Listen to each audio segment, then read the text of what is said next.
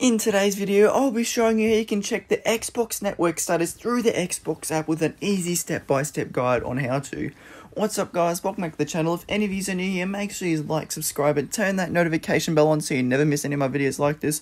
Remember to comment any questions and queries and subscribe down in the comment section below because I'll be replying to all those comments. So make sure you go do that and don't hesitate to reach out and throw a comment at me because I'm always happy to help you guys, so make sure you do that.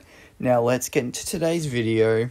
So the first thing you want to have done, guys, is have the Xbox app already open on your phone. And obviously once you've done that, you want to click on the bottom right corner, the little profile picture icon, then the little settings icon.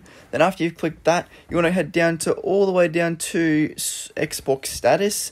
And as you can see here, this is where you can check the Xbox statuses of basically every single service Xbox has to provide through your console. So basically if something went down and something wasn't working, you could go onto your Xbox app to check if it was working, and it lets you know through like the green means it's all services are running, the little exclamation mark means it's not running, it means it's very limited, and then the little like red cross means it's completely out. So it's pretty much a range of categories you can go into to check which services are down and up. So this can be very helpful if you're trying to have a gaming like session on Friday and like, for example, one of the services go down, you can quickly jump on your phone and check which service is out.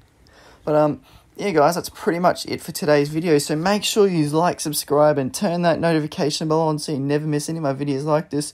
Remember to comment any questions or queries down in the comment section below, as well as subscribe because I'll be replying to all of them.